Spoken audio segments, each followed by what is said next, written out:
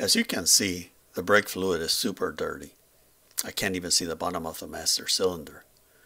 So my plan is to flush the brake system in the near future, but in the meantime, I am going to remove some of the dirty fluid out of the reservoir and replace it with fresh DOT brake fluid.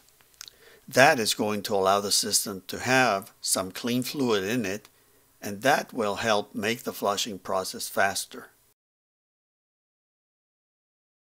So I am going to use a dollar store turkey baster to remove some of the old brake fluid out of the master cylinder.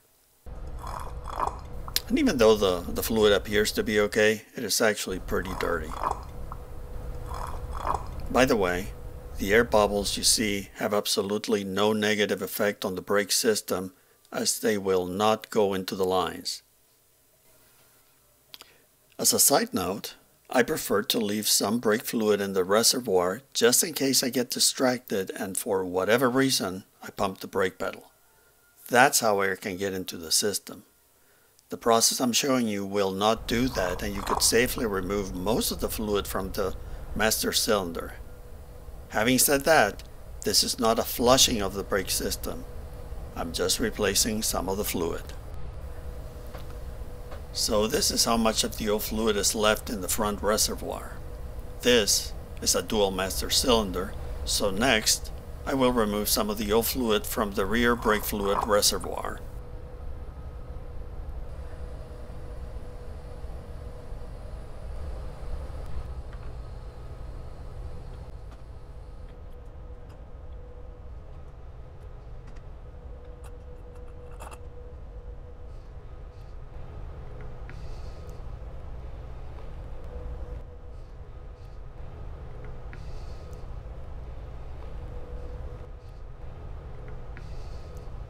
So this is the sample, what I removed out of the master cylinder, just to give you an idea what it looks like.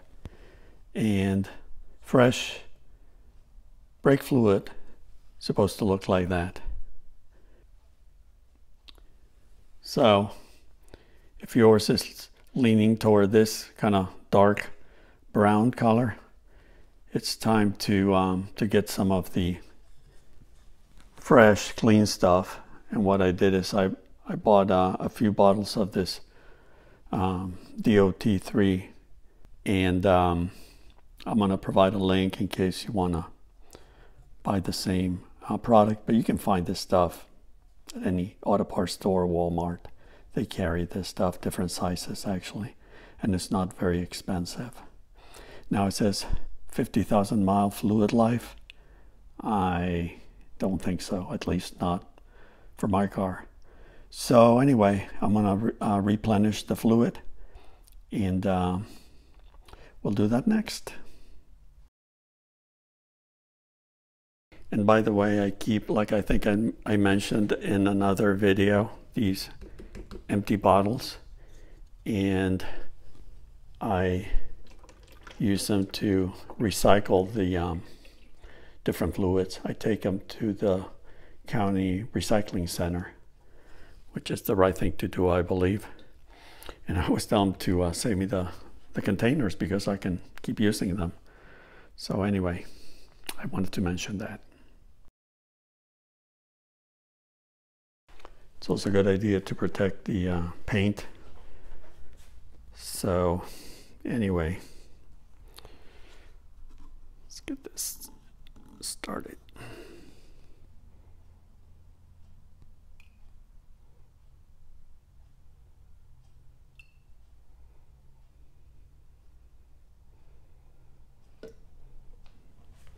And you do not want to overfill that reservoir. It's kind of hard to see here, but I think I'm going to go add a little more.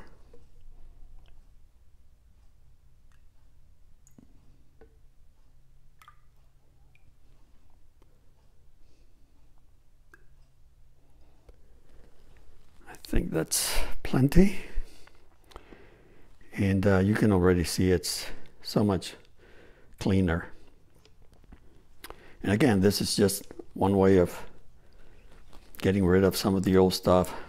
Eventually this cleaner fluid is supposed to reach the calipers, so that's always a good thing. But anyway, let me get the cover ready, and we'll finish this up.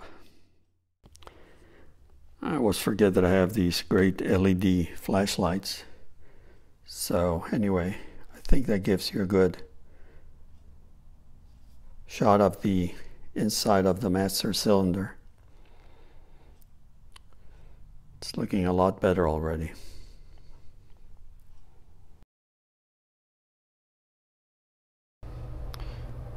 I'm gonna use some of this Mother's polish to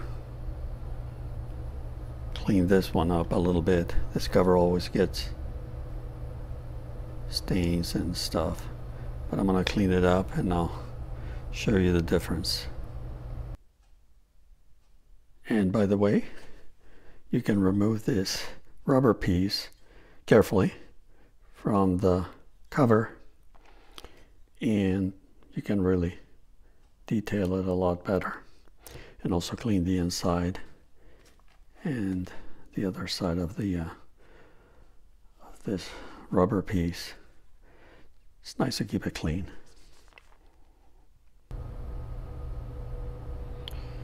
Okay, so it is ready to go.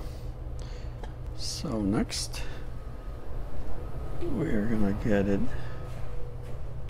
installed here.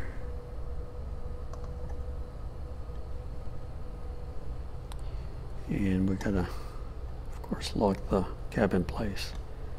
And then in a few days or weeks, I'm gonna do a gravity, both flushing and bleeding of the brake system, all 4 calipers. And I'll make a video about that. But in the meantime, I just want to show you this little kind of quick way to add some fresh fluid, and at the same time remove some of the old stuff.